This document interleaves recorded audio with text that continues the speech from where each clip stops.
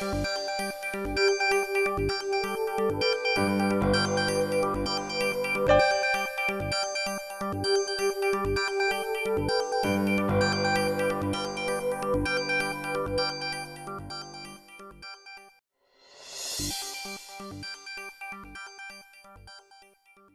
25 years in the display industry, I have never seen a pace of innovation like this one.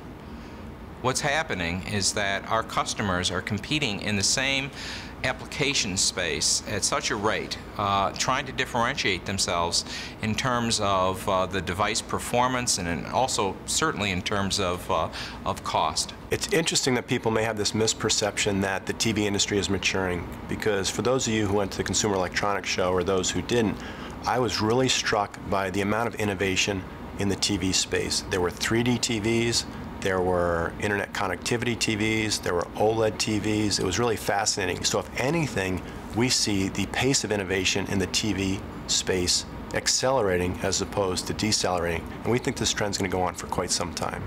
Handset makers, cell phone companies, TV set makers continue to innovate, and it seems like new products are coming out on a faster cycle. Now, what we have is LCDs have essentially the leading technology in TVs of all sizes. All cell phones now have very vivid screen. Computers are also completely turned over to the LCD technology. And therefore, in order to get growth, it's just not about making more screens, it's to make better and better screens.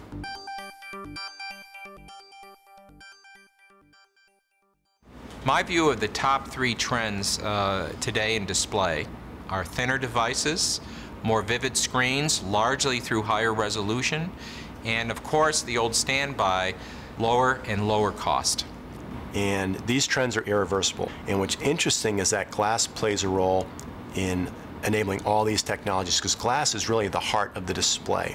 We're just one of a number of components, but clearly the glass is like the jeweled bearing upon which the entire industry turns, and therefore we've got a very high responsibility to deliver the most advantaged glass for these new emerging technologies.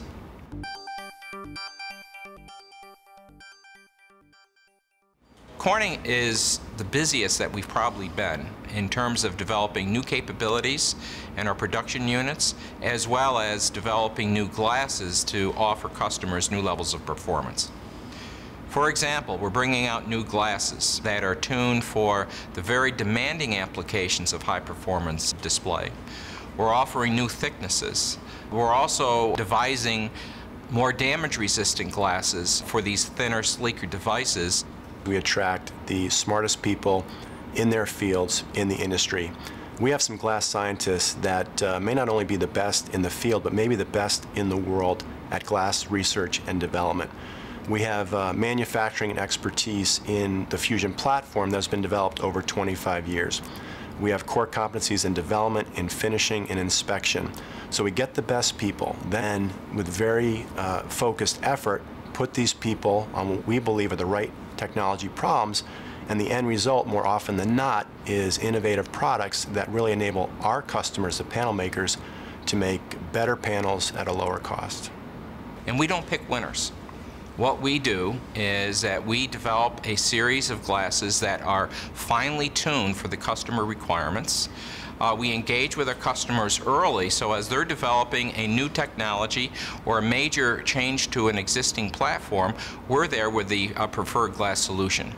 If you look at Corning's innovation portfolio, just about everything on it has a direct connection to some new level of performance that the customer is trying to achieve in their products.